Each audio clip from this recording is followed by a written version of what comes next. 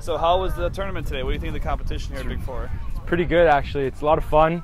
It's never any blowout games. It's always tight. Huge. We're always head on the swivel, and it's really close. It's fun. Keep me on my game. Great.